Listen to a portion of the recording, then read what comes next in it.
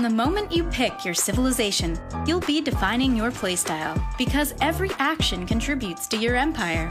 Every move, building, and relationship made earns you science, culture, faith, or gold. And along with the research you've unlocked, you'll shape your path to victory. So what exactly does victory look like? Let's find out. The first way to win is right there in the name. Declare war and dominate the other civilizations by capturing their capital cities by force. Once you've captured the last capital city, boom, victory is yours.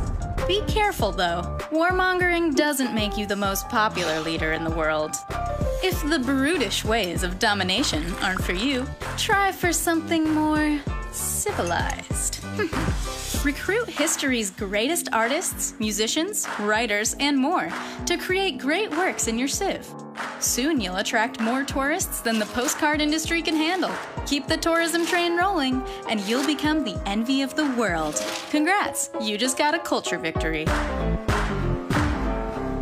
Want to spread the adorable word of the Book of Poochins? Send your missionaries out on a pilgrimage to Civ's next door. Your disciples need to convert half the cities of the world to your religion. If they do, you just scored a religious victory for your cuddly Lord and Savior. For a science victory, you'll need to boldly go where no civilization has gone before, by boldly beating everyone else to the final great feats in human engineering. Whoever said science was hard? Whether it's by the sword, song, or sacrament, you'll want to build wonders and specialized districts to boost you along your chosen path to victory. Plus, they really spruce the place up.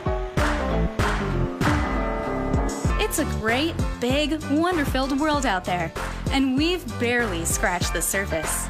Now it's your turn to dive even deeper, discover the fun that awaits, and lead your empire to greatness. Welcome to Civilization 6.